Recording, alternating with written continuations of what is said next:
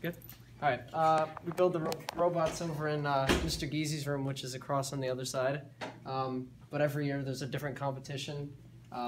This year, wait, can you grab one of the blocks? They're right under there. You stack the blocks. There's like 60 blocks around the field, and you have to move them around and put them in the different things. But they're under here. The robotics competitions are big in high school now. Yeah, we didn't have anything like that. Yeah, there's. So you doing battle bots? This isn't battle bots, but we could.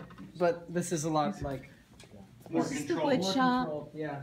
They do 3D designs and everything now. Nothing like when we were here. So you have the computer side of it too. So if you were building, building a small house, you can come into this side with the computer. You could look at the dimensions, draw it up on the computer, print it out with your, how big it's going to be, and then come over here and correct. There's a 3D printer back in there too.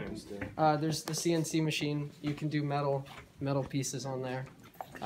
The 3D printer's back in there if you want to go look at it. Very sophisticated.